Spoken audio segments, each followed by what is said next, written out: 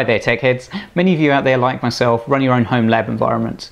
There's no better way to become familiar with a product or products than actually getting your own hands on time. And obviously you don't want to be doing this in a production environment. That's why running your own small lab environment at home or at work is a fantastic solution to upskill yourself and also to give you the opportunity to have a bit of fun with these amazing products that we have available to us these days.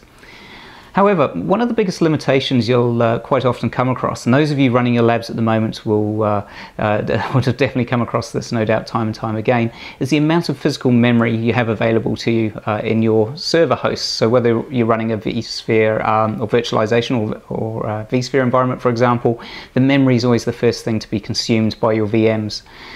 So what I predominantly use, I use a combination of white boxes in my labs, but I also run a few of these as well, which are the HP MicroServer. So the latest model for the HP MicroServers, the N40L, that has the 1.5 gigahertz processor. I was quite an early adopter of these, so I'm running the slightly older, the N36L, which has got this slightly slower processor. But apart from that, the rest of it's pretty much the same. So by default, HP claim that the most memory you can run in one of these little servers is 8 gigabytes of memory. But with the availability and the reduction in price these days of 8 gigabyte DIMMs, you can pick up 16 gig memory packs such as this. This is two 8 gigabyte DIMMs here from Kingston that I use in these. You can actually take one of these little microservers up to 16 gigabytes.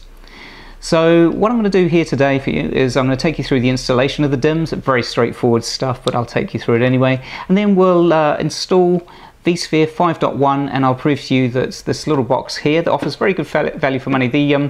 Here in the UK, at the time of recording this, you can pick up one of these without the memory, of course, for around about £100. So that's pretty good value. So if you just want to spin up your own little home lab environment or use it for something else, it offers quite good value for money. So I'm going to take you through the installation process. We're going to install Vsphere 5.1, and I'll prove to you that one of these little boxes can run 16 gigs. So here we go. Let's install the 16 gig memory DIMM pack here into the microserver. As you can see, very small form factor here, which is great. Obviously it doesn't take up much of a footprint in your lab environment, whether that be at home or at work. But one of the downsides is to actually get into here, as you can imagine, everything's very compact, so it's quite fiddly to get in to swap out the memory. So what we'll do is, first thing to point out, on the inside door here you've got a small hex key. Now that hex key fits into two screws at the front here. Now they may be finger tight already, in which case you can just unscrew them with the fingers, but if you have trouble, use the little tool which is on the inside door there. Now this is going to take a while to do, so what we're going to do is speed things up.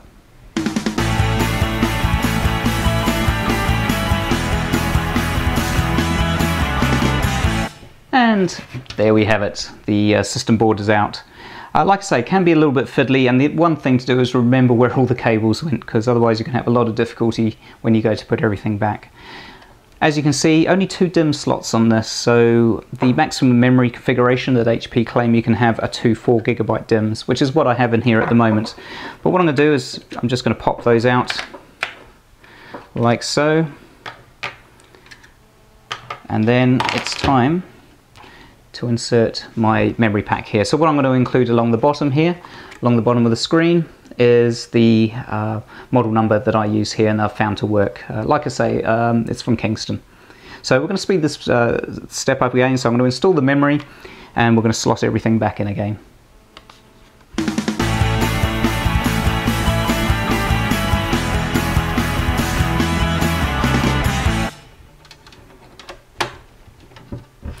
And there we have it, folks. So that's the 16 gigs now installed into the microserver there. Like I say, it can be a little bit of a fiddle. You may want to consider using an anti-static strap on your wrist, though you know, for non-production stuff such as this from my own lab, I tend not to bother too much, which I guess is a little bit bad, but there we go. So the memory I put in there, the memory that the microserver will take, is DDR3 ECC memory, or error checking and correction memory. This is essential. If it's not DDR3 ECC, UDIM memory, it won't work. So it's PC3, 800 megahertz maximum memory that it uses there. But like I say, some people have found particular brands to work, other ones not so much. A couple of the scenarios, for example, one of the scenarios in particular is people install it, it'll run, but after a period of time they find that the server locks up and there's symptoms such as this.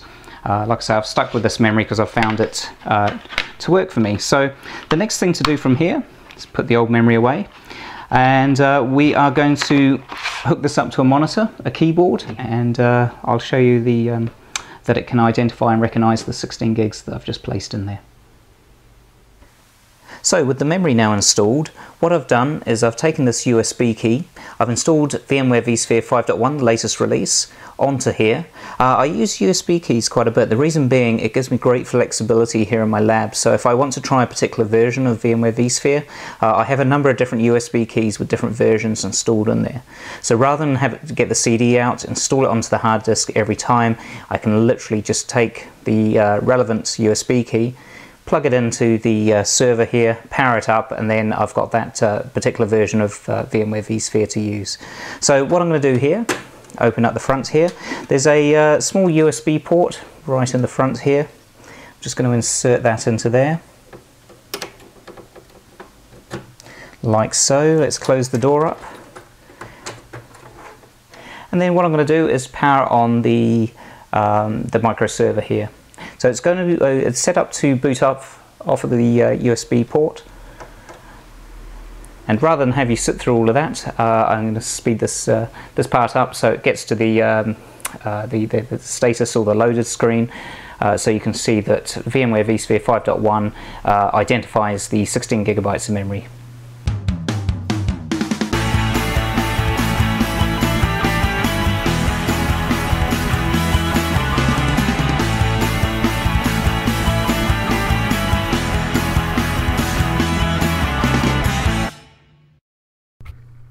And there we have it. We've now installed successfully VMware vSphere ESXi for version 5.10. So you can see there the 16 gigabytes of memory we just installed is showing perfectly fine. This is the older microserver model, and you can tell that because it's the N36L processor in there. The latest model of the microserver, pretty much identical, but has the N40L processor in there, which is a little bit faster, but not too much difference between the two. So now let's jump into the Vsphere client and take a look at the memory indicated there.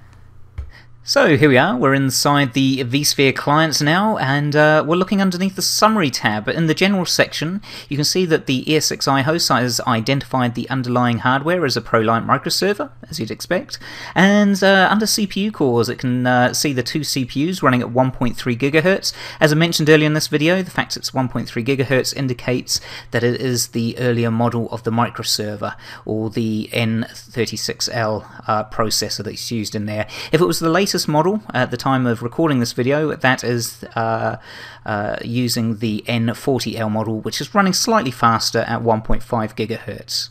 But more importantly, because that's the focus of this video, is around the memory. And on the right hand side of the screen here, under resources, you can see that the ESXi host can see the full complement of 16 gigabytes of memory. Now 16 gigabytes, you can do quite a bit with that. I generally find that I can run between anywhere, just depending on the size of the VM and you know, the amount of memory I have allocated to that VM, but generally I would run between probably about 5, possibly 8 VMs in that much memory space there. And I mean, there's a lot of other sort of vSphere functionality that comes into play there, that you know, your memory over subscription and what have you, that will allow you to perhaps run a few more VMs on there. But at that point, when you start getting that many VMs on there, obviously it's about memory, but a number of other aspects come into play, such as the CPU. And admittedly, these aren't the fastest CPUs in the world in these microservers, but if you're not obviously running this in a production environment, you know, if you're just using it for, you know, educational purposes, you're not going to be running any VMs with really heavy workloads on there, so the CPU utilization wouldn't be that great. But obviously the more VMs you add on to the server, the more utilization generally you're going to see there, as well as things like memory consumption as well. So anyway, that's it. I hope you found this video of use. Call past techhead.co on a regular basis. I'll have more videos based around VMware my vSphere and my lab environment, the various pieces of hardware that I use in the lab. And I hope you found this of use. Well, thanks very much.